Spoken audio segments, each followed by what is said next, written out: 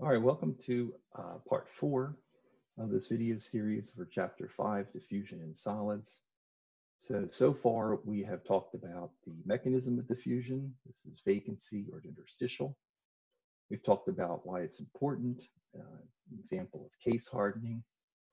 We talked about how to predict the rate of diffusion for steady state using Fick's first law. And now we'd like to talk about where the temperature dependence comes in. All right, so temperature dependence is in that diffusivity or diffusion coefficient in Fick's first law, okay?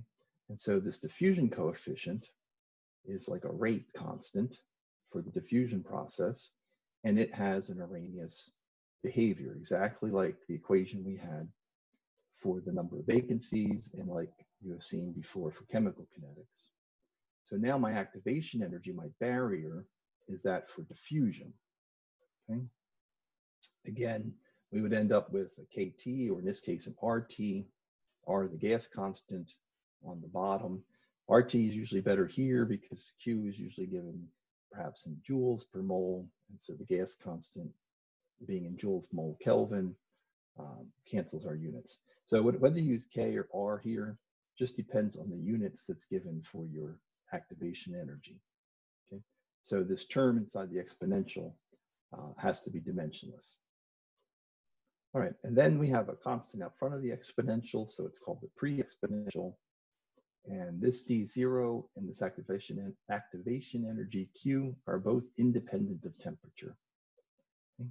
So this is how we can then calculate the diffusion coefficient at a given temperature. And important thing to notice is that it's exponential. And this is particularly important.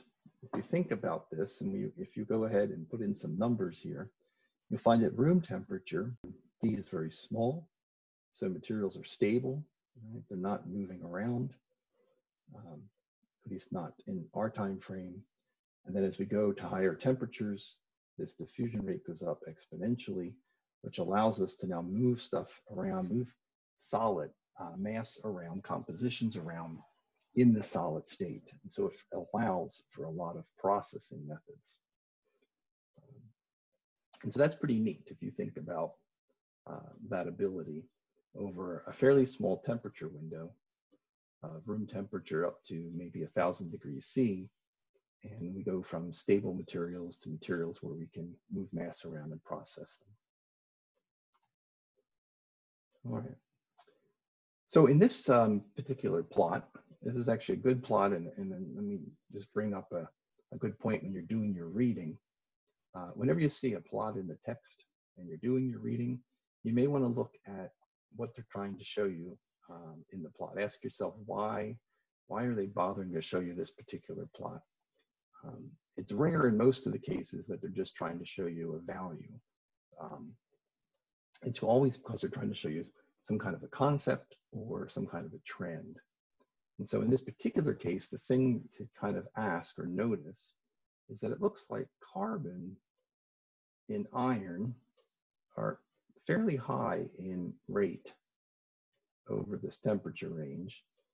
And then we've got sort of iron and iron, iron and alpha iron, aluminum and aluminum. So these are self-diffusion cases. And they seem to be fairly low, at least in comparison to these. So if you notice this, you might ask why. Well, this is showing you the difference between interstitial diffusion, which is the carbon case up here. And since these are self-diffusion, then these have to be by a vacancy mechanism. So we have vacancy here and interstitial up here. So you can see the interstitial mechanism being faster, like we said earlier. Now you can see it in values. This alpha iron versus gamma iron is something that we'll get into a lot more later. But the alpha iron is your room temperature iron. This is body-centered cubic. And gamma iron is a higher temperature iron where you do most of your steel processing. And this is actually a face-centered cubic material. Okay, so you don't have to memorize these for this chapter. Like I said, we'll work with these a lot more as we get into chapter 9.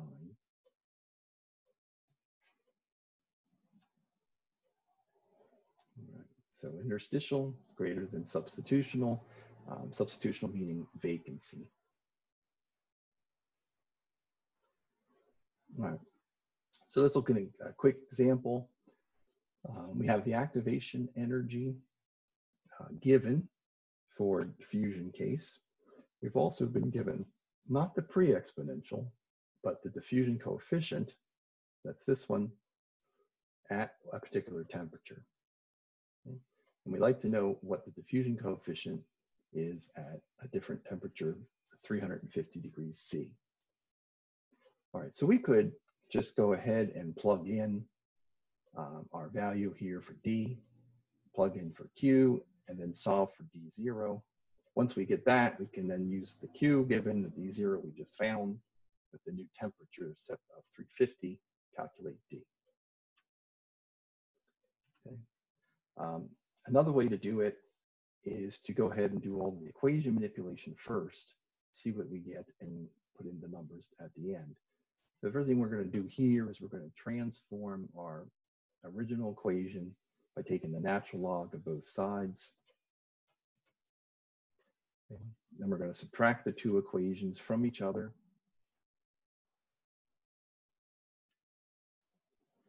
And now we've got one equation that will give us the diffusivity at some temperature if we know the diffusivity at a different temperature. So I can just plug straight into this equation. Make sure you're in Kelvin. We plug away, and we get our new diffusivity. So we changed only from 300 to 350. This is a pretty minor change, but you can see we about doubled the diffusivity value.